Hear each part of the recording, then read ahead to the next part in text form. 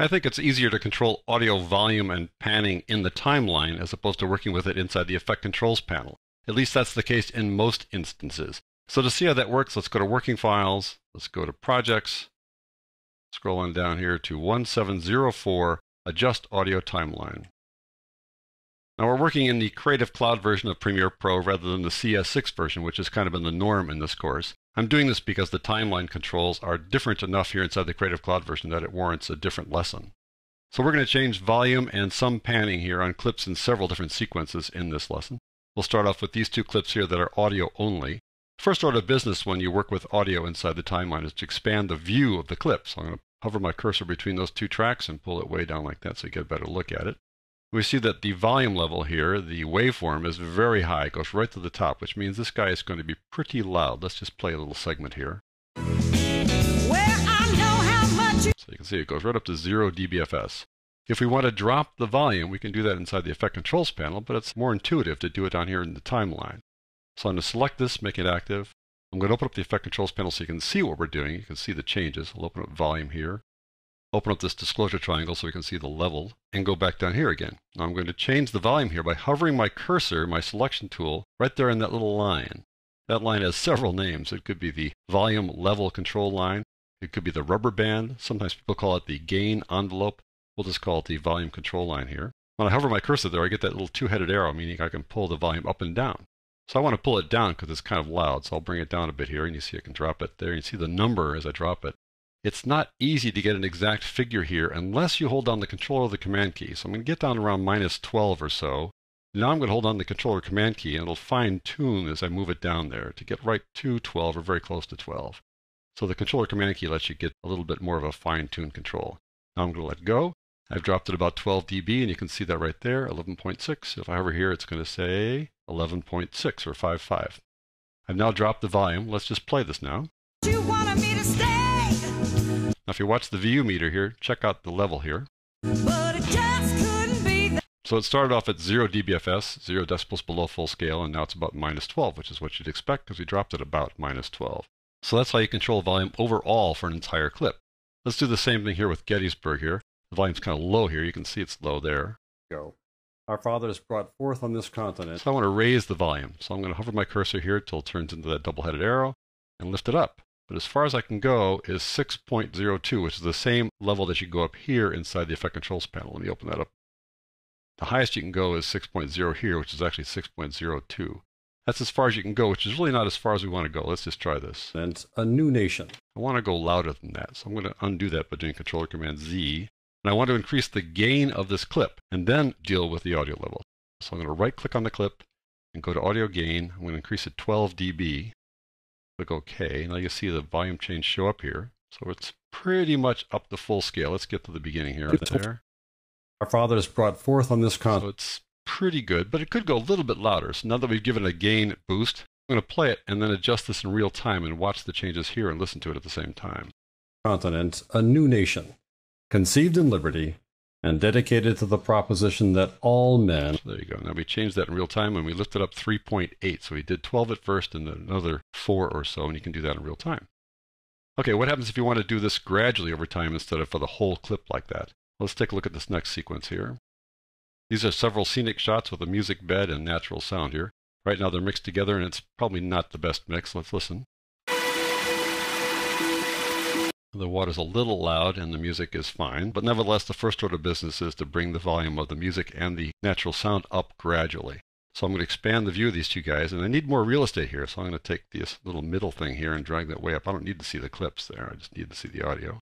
Now I'll expand these guys way down like that. And I want to bring the audio level of the music up a little bit at a time. I need to add keyframes. So I click on this to make it active. When I make this active, this little diamond shows up here to say that I can add or remove keyframes. If I click there, it puts a keyframe right there. And that keyframe marks the beginning or the end of some change. In this case, it's going to mark the end of a change. I'll pull the current time indicator a little bit ahead of it like this. I'll add another keyframe. And now I can drag that keyframe up or down. So I hover my cursor over it, I get a little oval there telling me that I can grab that little button. If I click away here, it talks about moving the whole thing up and down. So if I hover over it there, it turns into a little oval, which means I can drag these guys individually. So I'll take that guy and drag it down. I'm going to mute this track for the time being by pressing the M button there. Let's just listen to the music.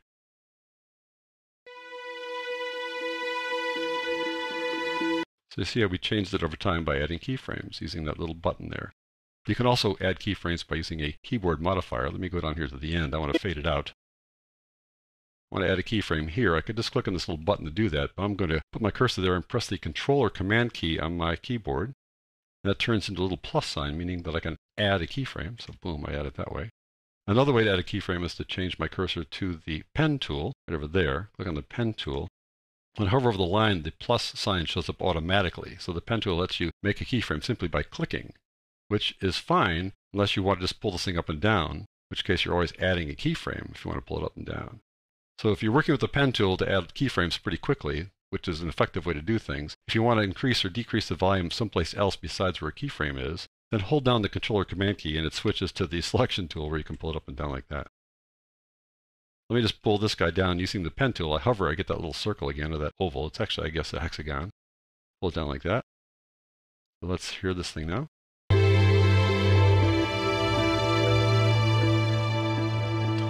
And the thing is, the keyframes are not stuck in time. You can hover over there and drag them left and right, up and down to change them as you wish. If you think it faded too slowly, you can move it to the right. If you think it faded too fast, you can pull it back.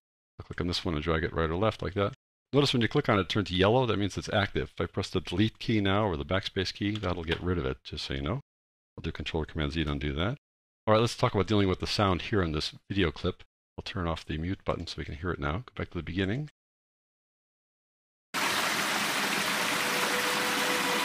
We probably don't want it to come on abruptly like that. We probably want it to come on gradually. We can do what's called a track keyframe to control the entire track rather than a clip-by-clip basis like this when there's so many clips. And you access the track keyframes over here, this little button there. I click on that. I can switch between clip keyframes and track keyframes. So I'm going to go over to track keyframes. And notice what happens. You get this little track volume here that says, okay, what are we controlling here? Volume or pan, or what are we going to control? And if we apply any effects to the entire track, then these guys will show up here. You apply effects to an entire track inside the audio track mixer, which is not visible here by default. To see it, you go up to Window, Audio Track Mixer like that. And inside the audio track mixer, you can go over here and add effects to the entire track. And they'll show up over here if you add them there. I'm going to explain how to use the audio track mixer in a separate lesson. I'll close that down for now. All right, let's talk about just using the track volume control here, though, which is the default setting for when you apply this little keyframe for tracks. Notice that the keyframe turns to a different shape. It has a little dot in the middle of it. That's a track keyframe versus a clip keyframe. I want to control the volume of this entire track and bring the volume up and then hold it there and then drop it at the end. So I've got the pen tool selected again, but I'd rather work with the selection tool. To me, it's a little more intuitive and predictable. So I got the selection tool there. I'm going to click on this little button to add a keyframe there and go ahead of it a little bit, add another keyframe. I can now drag that down too. We'll have those guys come up together now. Much nicer. And maybe it's a little too loud overall, so I can hover there and pull down the entire track volume like that. Not just the clip, but the entire track. And notice how the volume changes here. It gets a little quieter. We go to a new scene there, but that's okay because that's normal. This is not waterfalling anymore, so you don't want to hear that background sound of the wind really obviously there, but you can control the entire track this way. And at the end, I can also bring it down. So I'm going to take my selection tool here, hold on the Control key now, or the Command key on a Mac, and click there to add a keyframe.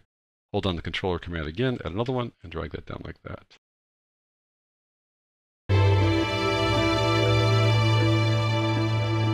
That won't be too obvious because the sound there is kind of quiet. I'm going to take music and pull it left like this. Take this keyframe right there, and drag it to the left. Like have the music drop before the background sound like this. So you hear the natural sound kind of hovering there at the end while the music is faded away. And it's easy to see things. That's why I like working in the timeline here. You can see where things relate to the clips. It's much easier, I think, and more intuitive to work down here. All right, let's go to this last one here. Here we're going to do some panning and also control some volume. Let me just expand the view here a bit by, first of all, getting rid of that little video part. We don't need to see that. I'll expand the view of this bottom one first and this guy here. I want to have the thunder go from right to left, and this is why. Take a look at the clouds here. So the clouds come in from the right. I want the thunder to go from right to left as well. So we're going to pan that, and I also want to increase the volume gradually over time. So I get the wind coming up gradually here, which it does pretty much already anyways, but I'm going to show you how to do that again with keyframes. Got this guy selected like that. I'm going to switch over to the effect control so you can see what's going on there. Open up volume, level. I'll just hover my cursor there, hold on the controller command key, add that keyframe, do it again there, and bring that volume up gradually. I want to have it drop down gradually here again, so controller command click, drag it down. Now I'm going to work with panning down here. The volume you can see comes up gradually anyways. Will drop kind of suddenly at the end, but I want to deal with panning first. So I'm going to pull that up a little bit like so. Expand the view a little bit. Notice that's a stereo track there, left and right channels. I want to switch over to panning. So how do I do that? Click on this little FX button there. And I go over to Panner and turn that on. Right now volume level is turned on. So I go down Panner, balance. Now I turn that on. Now we have the panner going. How can you tell the panner is going? Well, you can only click on this thing and take a look at it. See that that's what's active. So I want to pan it from right to left as the thunder comes across the scene there. So to pan it from right to left, I'm going to put a keyframe here at the beginning. Holding on the controller command key, there's a keyframe. This is not the volume control rubber band. This is not the gain envelope. This is the panner. And I drag that guy way down to the right here. Right is at the bottom. And I'm going to click over here. Again, with the controller command key down, got that. I'm going to pull that up to the top, which is to the left. So we're now panning from right to the left, and you have the little letters that are telling you that you're doing that as well. Let's listen to that in isolation. I'm going to solo this track. We'll listen to that in isolation like this.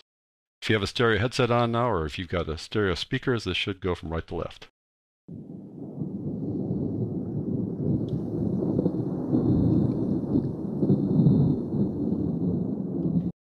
And you can make it go right to left a little bit faster by just dragging this left like that if you want to do that. If you want the transit to go faster as well, you can pull that in like that. In any event, we've now made it go right to left. And now I want to control the volume at the end, so I switch back, click U, go to volume, and select level.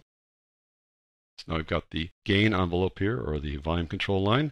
I want to have it just fade out at the end. So I'm going to use my little diamonds to control this one. Now I'll go over here, click on that little diamond, go to the end here more or less, click on the diamond again. I can just grab that keyframe, pull it down like so, and have the volume fade away like this. So that's how you control volume and panning here in the timeline. I think it's much more intuitive. It's very helpful to be able to see where the volume changes are relative to the location in the clip. And this is going to come in real handy when you do some specialized audio edits called J and L edits, which I explain in a separate lesson.